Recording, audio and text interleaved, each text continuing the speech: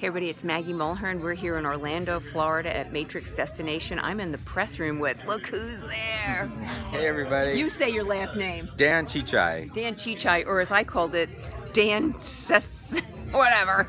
We're going to get to the bottom of that.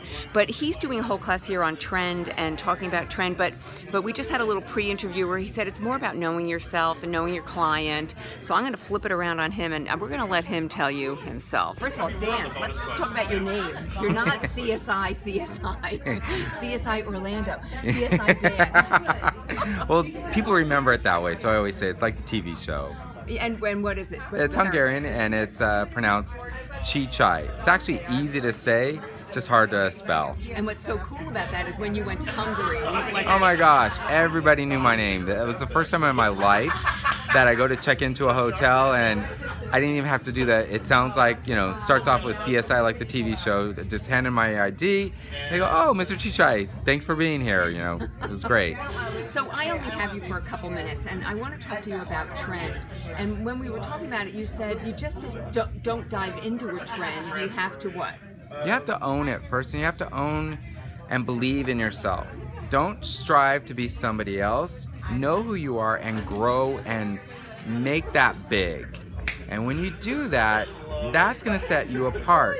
Not trying to act or recreate somebody else, but just you got a beautiful thing inside of you, and I wish that all of us know that and grow from that, and that's what's going to give you success. You know, it's really funny that you say that because one thing I'm noticing here is there's a lot of love. There's a lot of love here at this show, and it's 2,000 hairdressers. Talk about strobing. I know that's your big thing this weekend. So what is strobing? So strobing is a makeup technique that's really hot right now that concentrates on layering on highlights to really bring out the beautiful features in the face.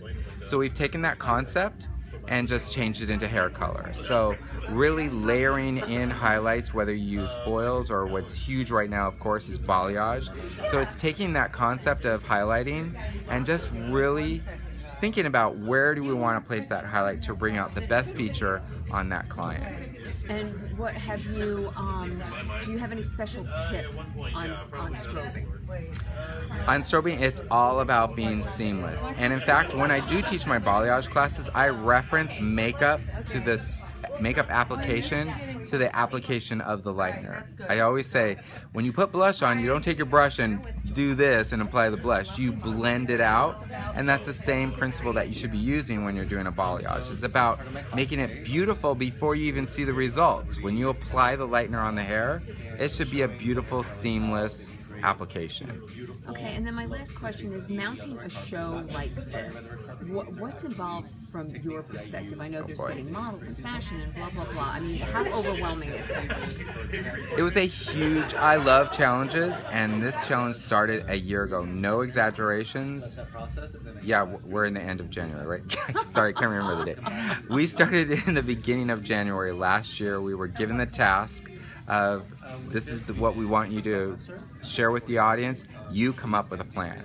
So it's really great that Matrix does that with us as artistic directors, that they really give us the freedom to know what our audience wants, and we come up with a concept. We're not given a script.